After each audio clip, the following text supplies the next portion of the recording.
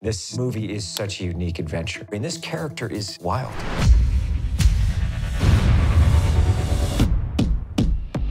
This is the United States Drug Enforcement Agency.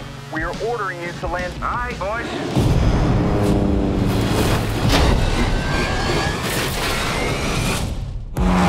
This film needed to be made. The whole story, the world. You're a pilot, I'm a pilot. You know, obviously that interests us. You should be serving your country.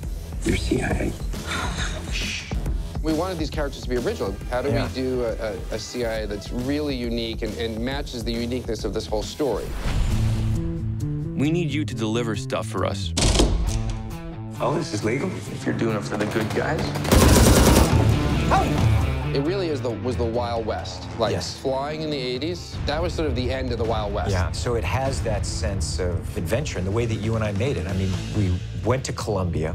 You and I literally went out to the jungle. And remember, the studio's like, you guys can't go out to the jungle. There's tigers out there. Do you remember the whole thing? There's like, gorillas, yeah. They just made a list of this stuff, and you and I looked at each other and went, that sounds awesome, you know?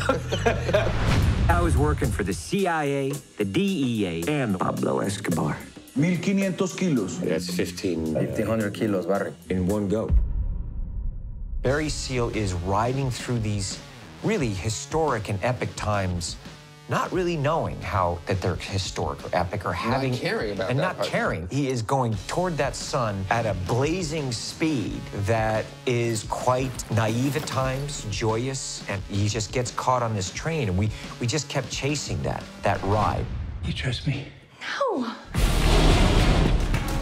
Barry really is living life to the fullest. He's taking chances, and like, that's how I would like to, you know, think about my film career. That is like your film career because you feel passionate about the stories that you tell, and you're looking for different ways to tell them.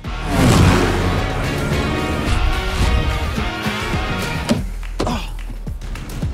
That's for the damage. For your sister, hey, little darling, and your back. You never saw me.